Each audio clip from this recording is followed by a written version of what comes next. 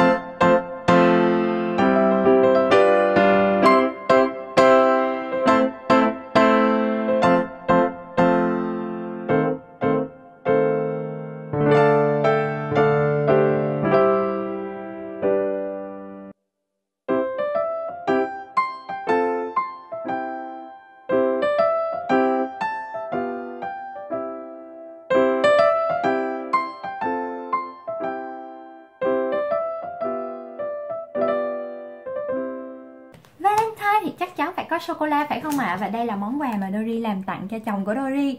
Chính tay Dory làm mà rất dễ thương phải không ạ? Và Dory hy vọng là chồng Dory sẽ thích món quà này. Và các bạn cũng biết là ngày Valentine thì rất là đặc biệt đối với những người đang yêu phải không ạ? Chính vì thế nên Dory hy vọng là các bạn sẽ có một bí quyết nho nhỏ từ Dory để mà các bạn có thể make up xinh tươi hơn, cũng như là tươi tắn hơn cho ngày đặc biệt này. Ngoài ra thì những bạn FA thì các bạn đừng lo nha, vì Dory nghĩ là vào ngày Valentine thì chắc chắn các bạn cũng sẽ dễ tìm được cho mình một nửa thân yêu. Nếu mà các bạn đi đến những nơi công cộng chẳng hạn như phố đi bộ thì có thể là các bạn sẽ tìm được một ai đó vào ngày Valentine thì sao. Dory hy vọng các bạn sẽ có một ngày Valentine thật đặc biệt bên cạnh những người thương yêu các bạn nha. Và hy vọng các bạn sẽ đón xem video tiếp theo của Dory vào ngày thứ Bảy. Bye bye và hẹn gặp lại.